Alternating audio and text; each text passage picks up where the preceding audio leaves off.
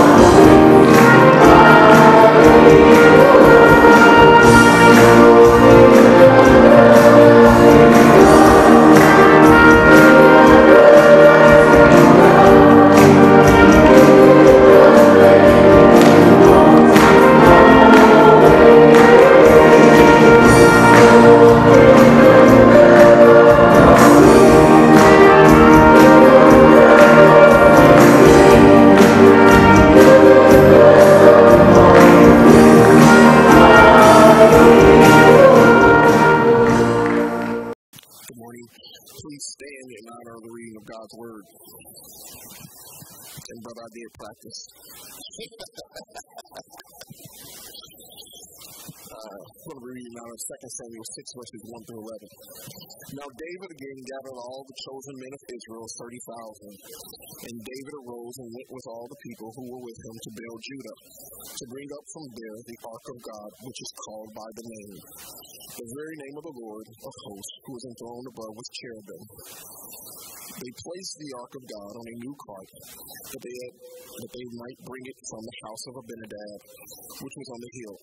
And Uzzah and Ahio, sons of Abinadab, were leading the new cart. So they brought it with the ark of God from the house of Abinadab, which was on the hill, and Ahio was walking ahead of the ark. Meanwhile, David and all the house of Israel were celebrating before the Lord with all kinds of instruments made of fir wood, and with lyres, harps, tambourines, castanets, and cymbals. But when they had come to the threshing floor of Nathan, Uzzah reached out toward the ark of God and took hold of it, for the oxen nearly upset it. And the anger of the Lord burned against Uzzah, and God struck him down there for his irreverence, and he died there by the ark of God. David became angry because of the Lord's outburst against Uzzah, and that place is called Perez Uzzah to this day.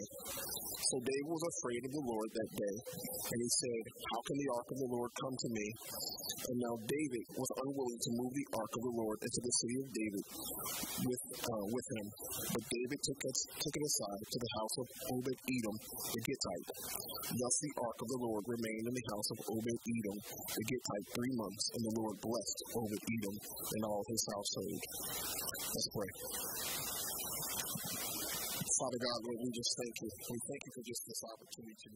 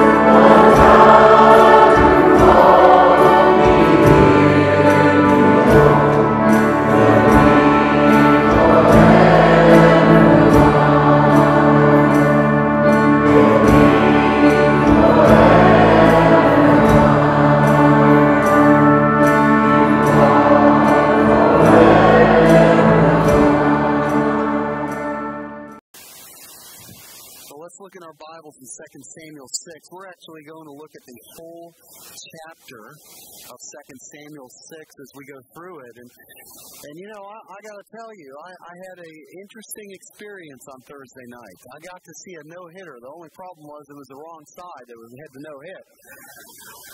But it was a great occasion. I got to go with my sons. We got to enjoy a little baseball action. Got to hear the crack of the bats, at least their bats. Got to hear the roar and the buzz of the crowd, and I got to even eat a hot mess. Okay, so it was a lot of fun, and it was great. And it was about 3 hours long. You know, baseball games can go 3 hours. How many of y'all have ever been to a baseball game before? Yeah. And I know people get up, they go and get the hot dogs, they get up, they use the bathroom and all that stuff, right? But they sit there and they enjoy most of the time for the whole game. Now, I went to the very end, and not because I wanted to see the no-hit, I wanted to see us break the no-hit, okay? So I was cheering us on to try to hit it, but it wouldn't happen, you know, and it was okay. It was okay, and I did enjoy it. It was great, great game. But you know how we approach worship, how we approach time with the Lord together as a people of God, we've got something to learn from baseball fans. You know, baseball fans will sit there and go there and be there all the way to the very last pitch. You all see that before? I mean, do you ever see when they go extra innings and they get into 14 innings, right? Get into 14 innings and everybody leaves, right? And then you got a few die-hard fans, you know, and they started this woo thing on the, you can hear it on TV now. I can't stand that, but they sit there and they're watching the game all the way to the 14th, 15th inning until somebody finally scores a run, you know? And that's a die-hard fan, but we can learn from those fans. A few years ago, Jamie and I went to opening day, and that was the opening day, if I remember right, that we actually snuck into opening day parade, right? Yeah. So we snuck into the parade, and we became part of the parade, waving to people, and we did. Seriously, we went in there. We were with the Cincinnati Art Museum people. They didn't know who we were, and we went in there, and we were walking with them. We're waving. I'm taking pictures. I got pictures of Jamie just looking back at me as we're going in there. And finally, we get to the end of the lady there with the Cincinnati Art Museum. She said, "Man, you guys are great." She said, "Who are you?" And we said, "Well, we just wanted to be in a parade." She said, "Okay, that's fine. We didn't get arrested, anything like that. You didn't see my name in the paper." But we went to the baseball game, and the Reds were losing. We were losing pretty bad. And it got to seventh inning, and we had standing room only seats, and then all of a sudden people left. So we got seats way up in the nosebleeds. And then more people left, and and it was cold, and more people left. Finally, we got down near the very front because nobody left, and it was the ninth inning. Never forget that. And it was Ramon Hernandez, the catcher, who hit a home run and won the game for the Reds. And we were there like, yeah! It paid to be a diehard fan to sit there at the very end. Church, we can learn from some of these diehard fans. Amen? When we are in worship, we should be praising God with joy.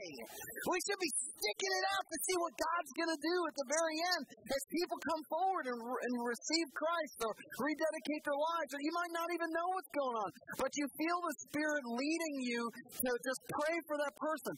Praise God. That's part of the corporate worship experience. We build one another up. We see it to the very end. That's how worship should look. Now we come to 2 Samuel 6, and we see a guy die in this. Okay, this Uzzah guy, and we see that he is dead, and we say, well, what has that got to do with worship? Well, let me explain. See, David has become king. And all of Israel is in their glory. The land's prosperous. The enemy's defeated. All the people are united. They're happy. Most of them, at least, are happy. Life is good, right? It's good to be with King David. You know what I mean? And all these things are happening. But yet, one thing is still incomplete. They've got all these great things happening, but the Ark of the Covenant is in a place that it shouldn't be. It's the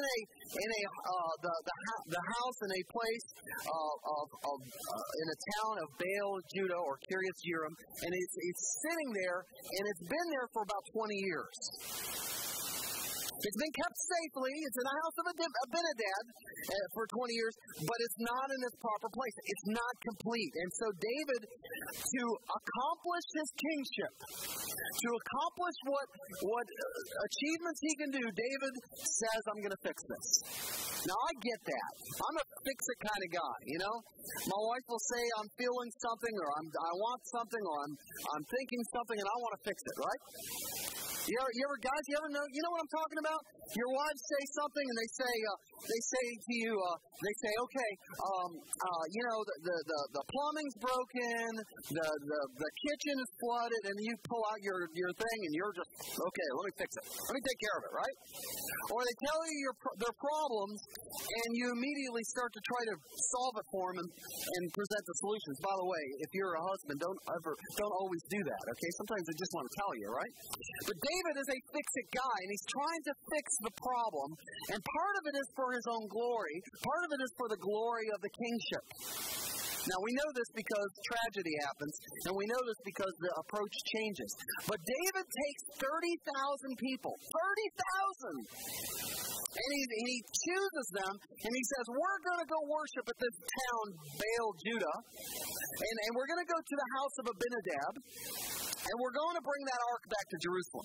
So they take the ark, as you heard read, they put it on a brand new cart with oxen pulling it, right? And they set it out for a place that David has pitched a tent in Jerusalem. It's not the actual tabernacle at that point, but it is a tent. It's a housing for the ark in Jerusalem. The problem is it becomes a parade. It kind of gets away from David a little bit. Ahio and Uzzah are in front. These are the sons of Abinadab, and they're driving the oxen. They're close by the cart. Uzzah is closer to it, obviously. And you've got 30,000 people involved in this whole parade of sorts. Israel's finest. They're celebrating, you know? Now, what about David? Well, David's there watching it, and David is having the time of his life. He is dancing, right? He is celebrating. He is just, I can't dance. He is just enjoying himself, right? He is just lifting it up. He's just living it up.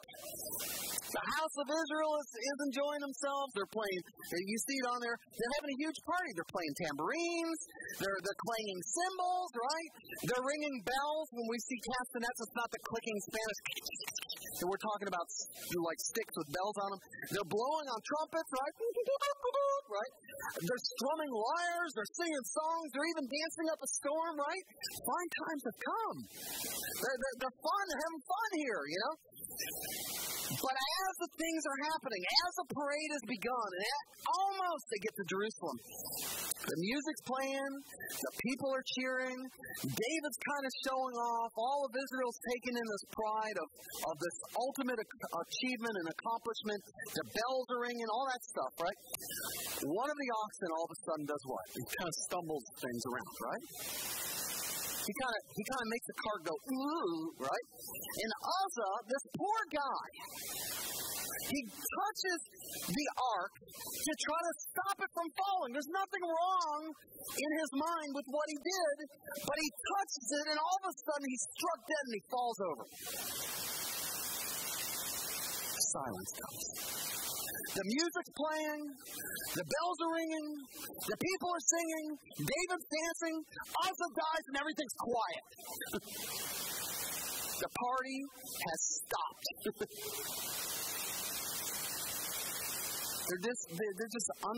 can't believe it. It's unbelievable. They have disbelief over what happened. The party was over. It just stopped. This is a horrible tragedy that took place. And we say, well, what has that got to do with worship? I'll explain. Because the party here, this parade, became a celebration of self. It was self-indulgence that took place. It was something that was glorifying self, and it ended tragically in death. It ended tragically with fear and with sadness. Even David was angry at God because he struck down Uzzah. Why? Why would God do this? Why would this happen? Why poor Uzzah? What did he ever do to God? Why did he have to die like that? God, why did you burst the bubble at this party? They were just excited, right? But let me just say this. It's not that God approved of this in the first place. You see, the problem wasn't with Uzzah. The problem was people-wide. It was all of Israel. It was David and everybody else. They cared not about God and worshiping God and lifting up God. They had a casual, listen, a casual, lackadaisical attitude about worshiping the holiness of God and the worthiness of God. When we worship God, even the word worship means giving God His worth. Saying to God, you are worthy of our praise. You are holy and I am not. You are perfect and I am not. You are great and I am not. You are God, listen, and I am not. And when you are worshiping, you are giving God His worship. What they had was this casual, lackadaisical, uncaring even attitude about worshiping God. They really cared more about themselves and about what they were doing than God himself. And God takes worship seriously.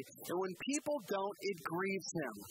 It takes away from his glory and his majesty. It tramples on his name and his preeminence. It quenches the Holy Spirit, and it costs dearly. And it made the worship itself to be an idol instead of the God that they're supposed to worship. Our Western culture is so guilty of being idolatrous in the church. You thought I was going to stop with culture, but I mean the church. We've created for ourselves our own idols. We think experience is greater than the Word of God. We think consumerism is okay. You can go to a church and you can go to this McDonald's, kind of treat them like McDonald's. You go here or you go here. You can have it your way. But Tim Keller said this: church is not a mall that a family gives themselves to. It's not about me. It's all about God. Church is an event, is what people think, not a journey to take with others you love. And God wants us to make it a lifelong journey together. When a church loves each other and loves God, they're going to walk through life together. They're going to have joys together, or they're going to have disappointments together. I shared with a Sunday school class that I sat in on, and a friend of mine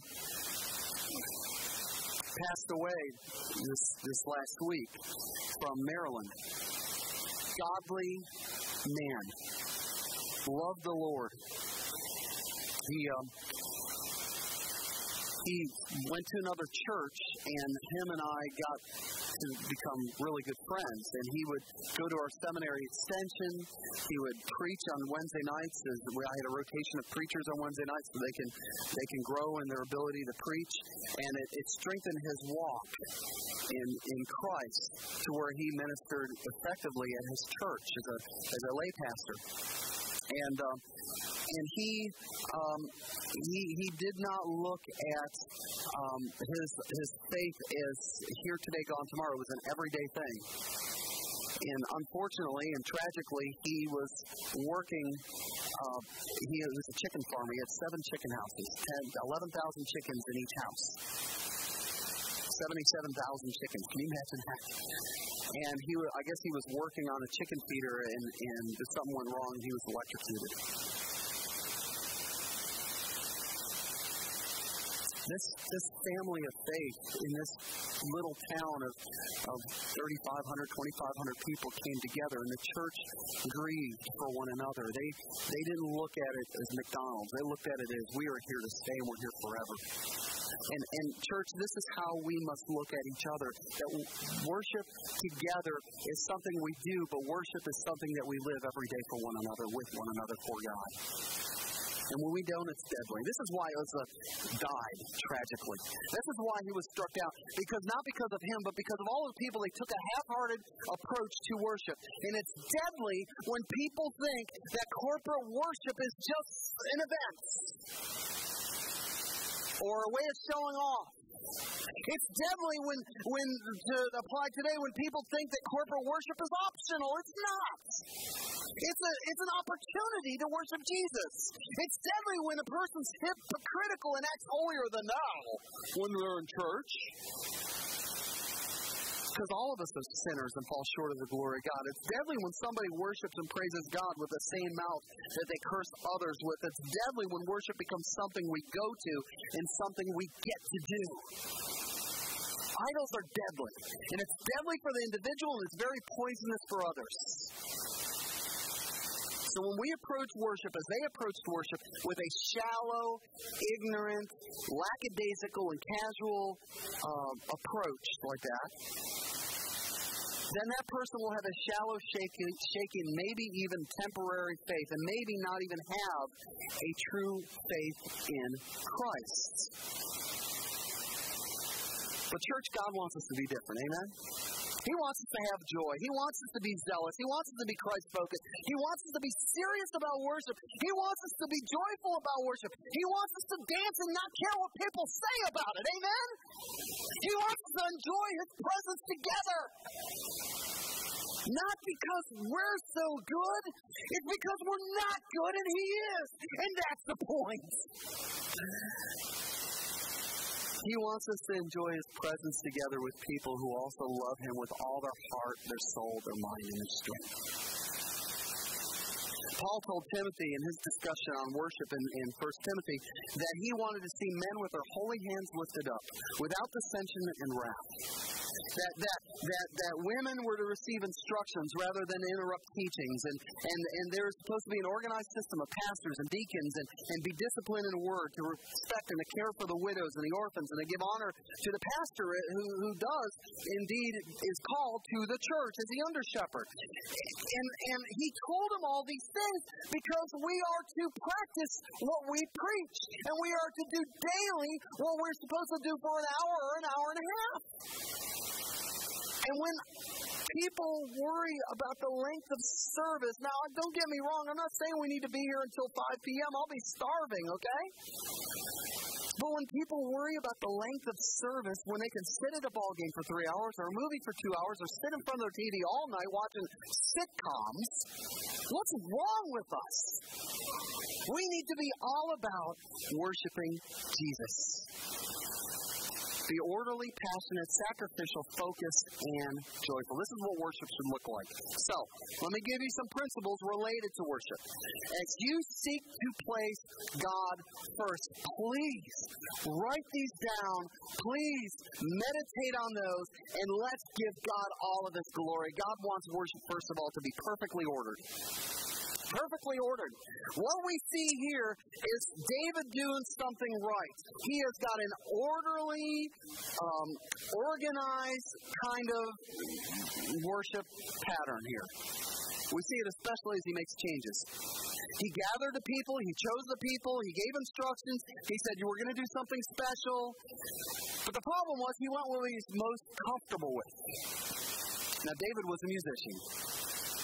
David loved to play instruments. He wrote half of the Psalms in the Bible. He played music for Saul when he was younger. He showed his love for music throughout his life. And yet this is an issue here because David cared more about the stuff instead of what was inside.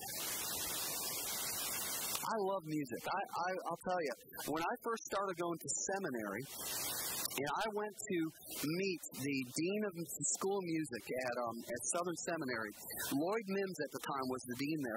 And he said to me, he said, we'd love to have you here. And I was going to go to seminary and be a pastor of worship. That's actually what I was starting to head into. And you know, God did something in a year that I didn't go to seminary, and it really kind of refocused me and shifted me over. And I realized that was not what I was called to do. But you know, I love music, but music can be an idol. You know, when we start saying to one another and to ourselves and to a leader, say, oh, why can't we have this music? Man, Pastor, I would love to see a guy grab a guitar and just... Right? Or, Pastor, I want to see somebody get on this thing and just...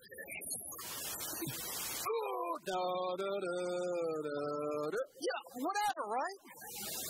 When people say that, I worry because you care more about style. You're worshiping something that's not supposed to be worshipped. You're supposed to be worshiping God, not the instruments. Amen?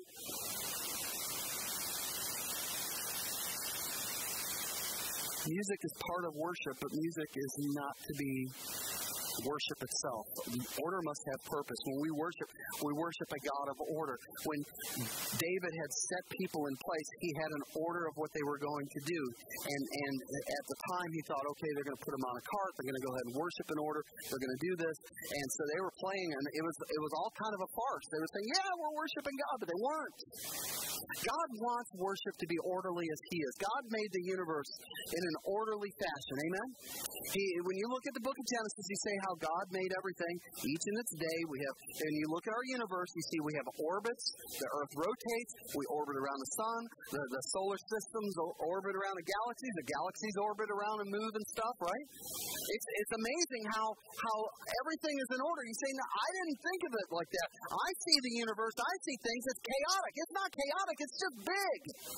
We can't wrap our minds around the immensity of our universe, but it doesn't mean it doesn't have order. It's that God who is so much bigger than us and so much greater than us can see the order. And when you really sit back and look at it, you say, wow, it does move around perfectly. Wow, our cells and our molecules stay together through covalent bonds. That's an amazing thing.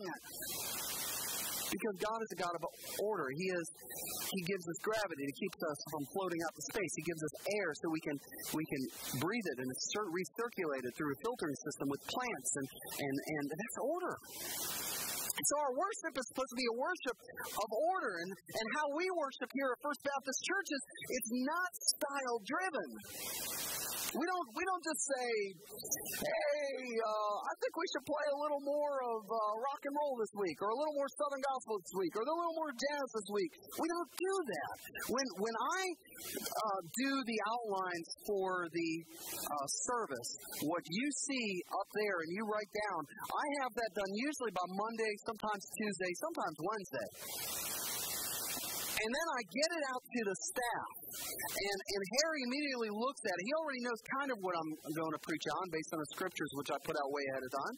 But he looks at it and he says, okay, what content will fit this content? It's content driven. It's not music driven.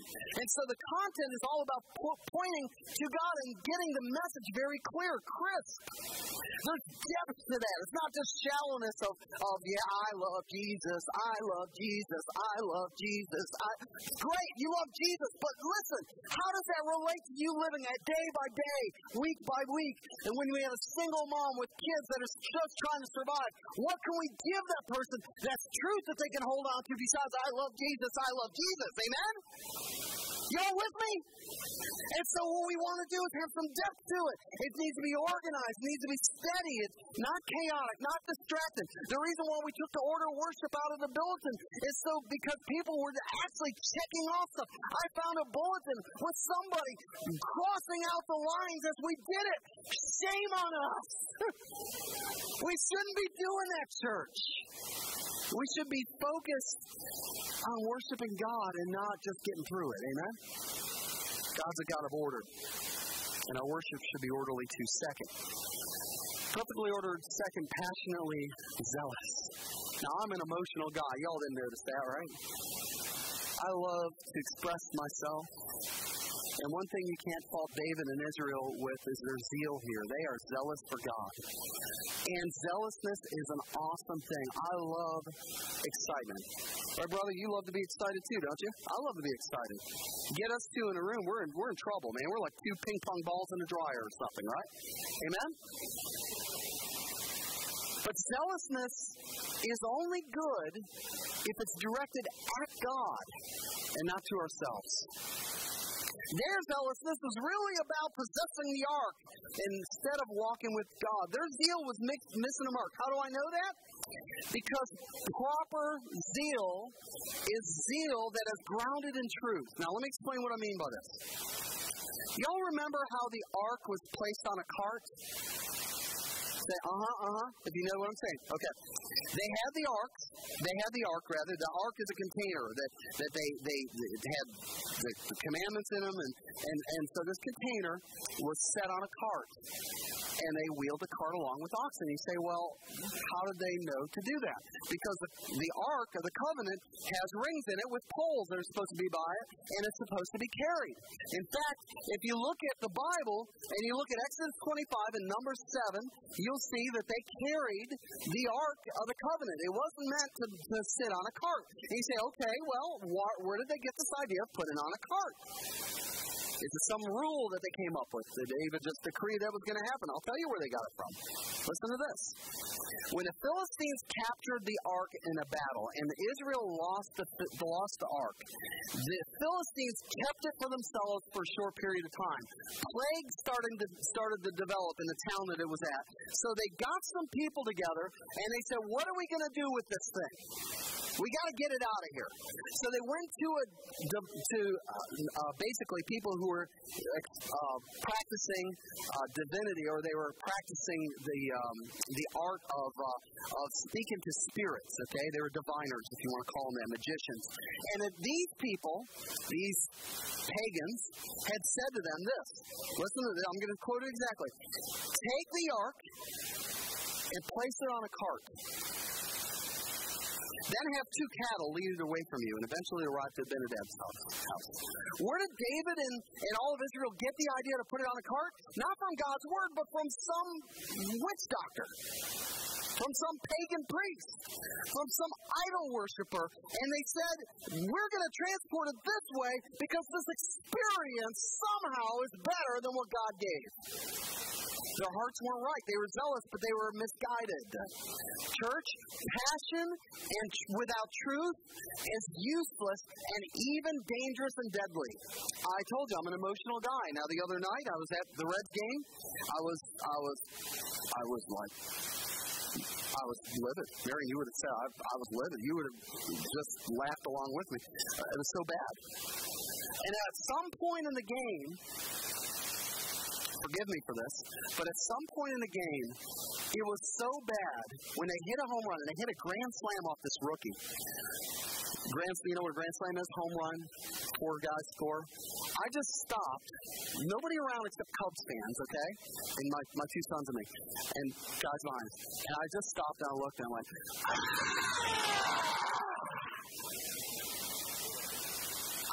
I just had to. I love, and Nick says to me, oh, you're being dramatic. Yeah, I was. Emotions are awesome. I'm an emotional guy. I love emotions. But if you're going to have passion for God and God's workings in your life, you need to be passionate for God and His Word. Romans 12 says, do not be conformed to the world by the world, but be transformed by the renewing of your mind, so that you will know what the will of God is, His good and perfect will. So let your zeal flow. Be an emotional person. Love Jesus. Praise Jesus. Do whatever God has you to do to praise Him, as long as it's not distracting, but make sure it's grounded and rooted in the Word of God. Third, perfectly ordered, passionately zealous. Third, powerfully sacrificial. Now, David is angry. He is mad as can be. He is buzzing like a bee or like a hornet or whatever it is, right? The party's over. They renamed the town because David's so mad he's trouble, and basically it meant that Uzzah's been troubled or taken. And so David and Israel leave the Ark of the Covenant at the home of a guy named Obed-Edom, and it's just a place just west of Jerusalem. And David is not going to touch it. He's not going to go near it. He's basically angry over this. 3 months pass, and he finds out, hey, Obed-Edom's house is being blessed, and David had a period of time to reassess things, and he begins to move it. But it's different. David's focus on the Lord during this time allows him to begin to see why God is so angry. Now he knows. Listen, that worship was not about David. Worship was not about his kingdom. Worship is not about his successes, but worship is about God and God's kingdom and God's work in the world. In verse 12, take a look at your Bible. Take a look at it again, okay? In chapter 6, verse 12. You got your Bibles open? Okay. It says, and look at verse 12. David went and brought up the ark of God from the house of Obed-Edom into the city of David with gladness. And so it was that when the bearers of the ark of the Lord had gone 6 paces, he sacrificed an ox and a fatling. Now, wait a minute. Why would David do something like that? Why 6 paces? Let me explain the way I can see it. And I didn't see this anywhere that was written, so it might be a little bit dangerous for me to say it, but I think I'm on solid ground. This is what happened. They begin this procession now to Jerusalem. And it's a very sober, serious time, but yet it's a joyful time. And they go 6 paces. 1, count with me. 2.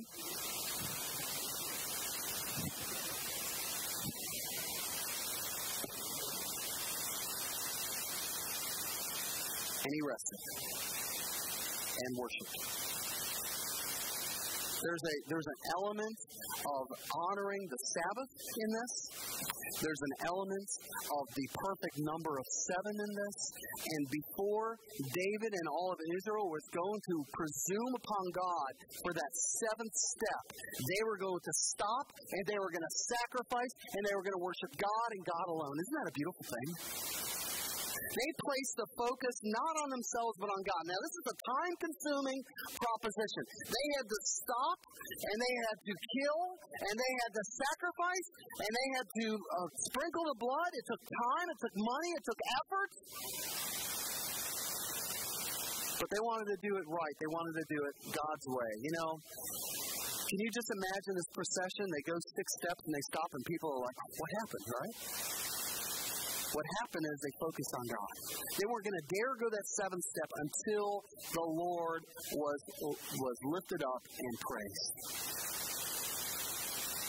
Later on in the procession, when it ended, he sacrificed 7 bulls and rams before the Lord, and also gave away raisin cakes to the people as a joyful celebration to the Lord. You say, wow, that is amazing stuff. Well, let me tell you what that is. That is powerful.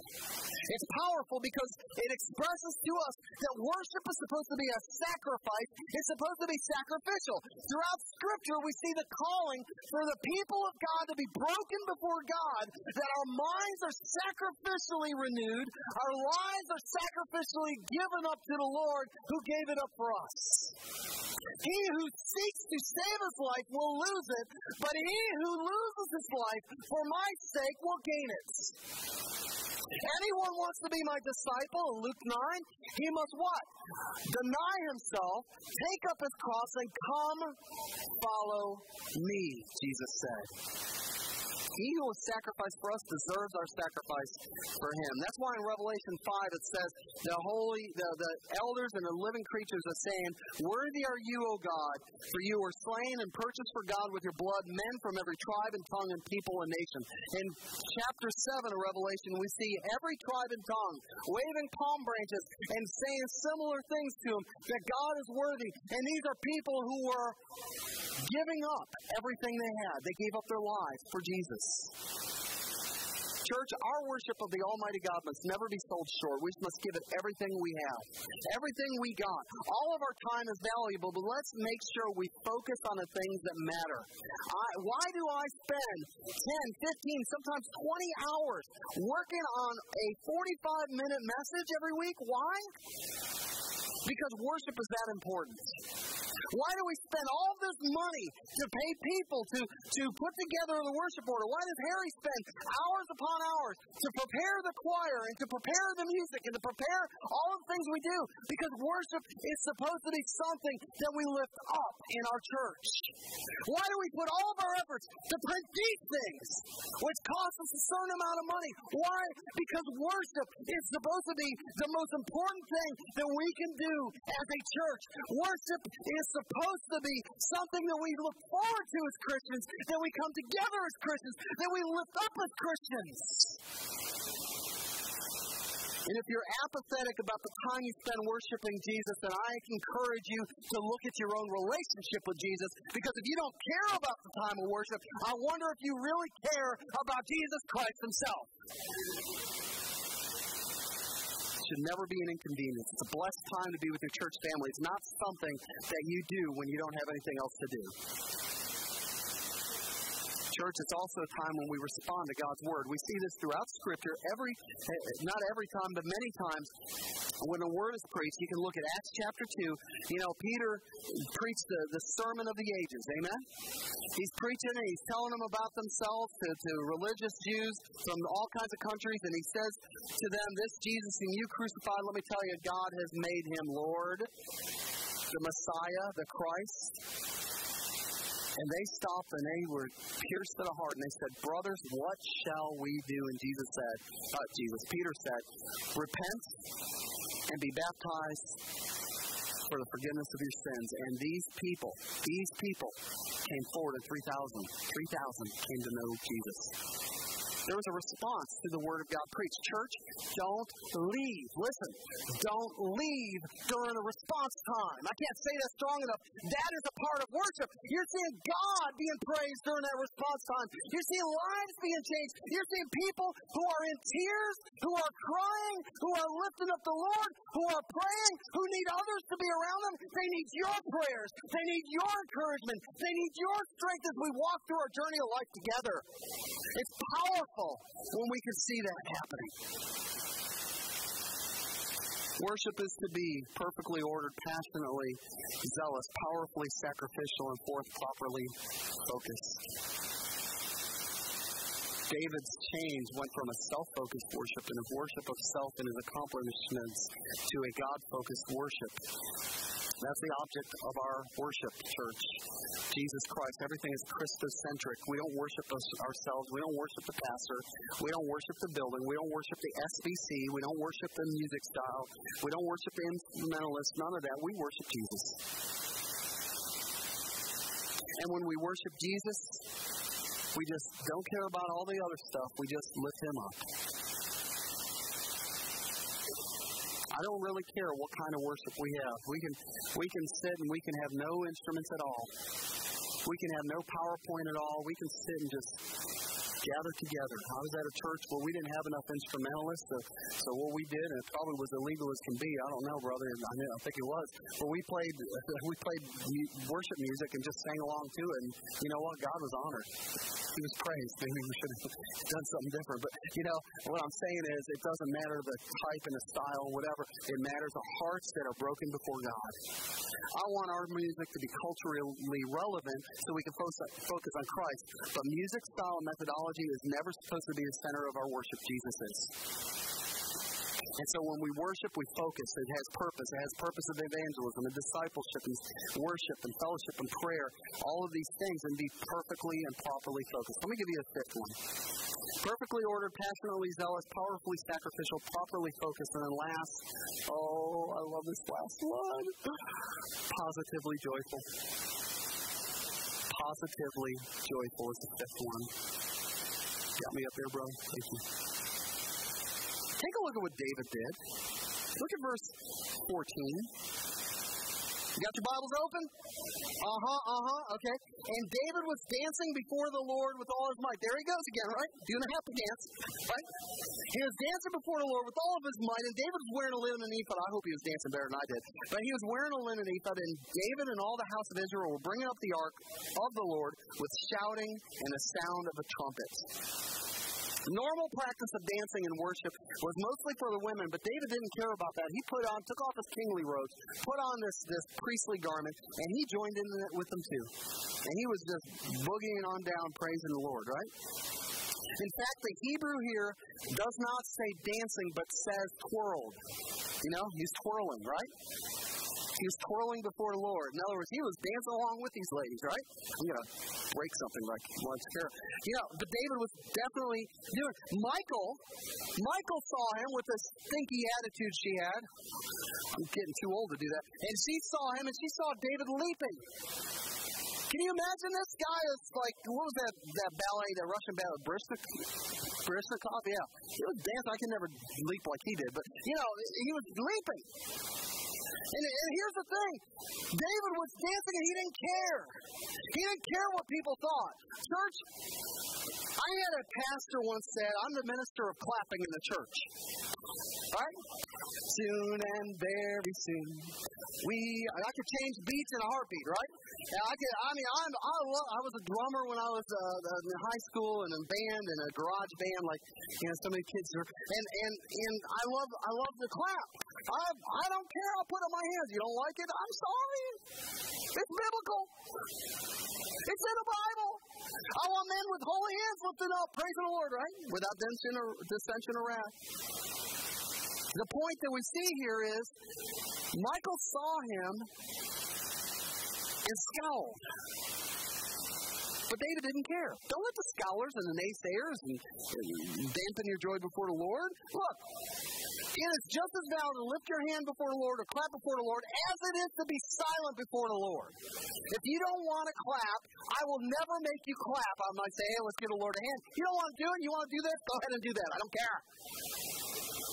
What I want you to do is to praise the Lord. Clapping your hands is biblical. Dancing before the Lord, yes, it's biblical. Orderly praising the Lord out loud is biblical. Michael tried to quench his spirit, and I think there's something to that, where Michael represented the house of Saul, who did not have the Spirit, but David had the Spirit of God, and she tried to make him feel ashamed. But the truth is, nobody should ever feel ashamed of expressing their joy to the Lord. Not then and not now. David, on the other hand, was full of the Spirit. A Christian who is in full fellowship with God, he has the same Spirit David had. And look, if the way that a child of God who has a Holy Spirit wants to praise the Lord and lift up the Lord and just shout to the Lord, and they're not trying to be distracting. I'm not saying that we're going to see anybody. Jason, you're not going to do any cartwheels down the aisle. Amen, brother? Okay? But I'm saying if you're praising God, praise God. But don't be distracting. But if you're praising God in an orderly, zealous, sacrificial, focused, and joyful way, I say amen. Because you must have joy in whatever you do. And you have joy as you give out those cards to people. I already gave them away to the young lady who's going to hand out cards. You have joy as you do work for the Lord together. You have joy as you speak to people. As we were down at the game and we saw somebody and who was asking for money, I stopped and I prayed with them. I gave them $1 and prayed with them. You can do those things. And you do it with joy because you're on mission each and every day. And the point that we see is we have seen fulfilled what David only hoped to see, and that was the gospel being fulfilled through the Messiah. So we should be joyful. Our worship must be all of those things. It must be ordered. It must be zealous. It must be sacrificial. It must be focused. It must be joyful. But most of all, it must lift up the name of Jesus Christ, the name above all names, the name by only which that name we may be saved. How about you? Are you worshiping Jesus in that way? If you're not, it's time for a change. Do you know for sure if you died today, you'd go to heaven? Do you know for sure that if you were to see Jesus face to face, my friend who knows Jesus is seeing Jesus face to face, who is 54 years old and left 2 kids behind and left his wife behind, left his church behind, this friend of mine is seeing Jesus face to face. He knew where he was going when he died. And I bet you, I know this guy. I know him from my heart. He would say to you guys right now, if you don't know Jesus, you need to know Jesus. You need to respond to the gospel of Jesus Christ. You need to realize you are a sinner, that God is God and you're not, that Jesus died for your sins, and when you call upon the name of the Lord, the Bible says you'll be saved. You need to be changed. Maybe you need to recommit your life to Him. Maybe you need to be a member of this church. Maybe you need to be baptized. Maybe you need to pray for somebody. Maybe you need to praise for something. This is a time for you to respond to the Word of God, to just give Him all of those things that we see behind. Father, I pray that we will indeed focus our eyes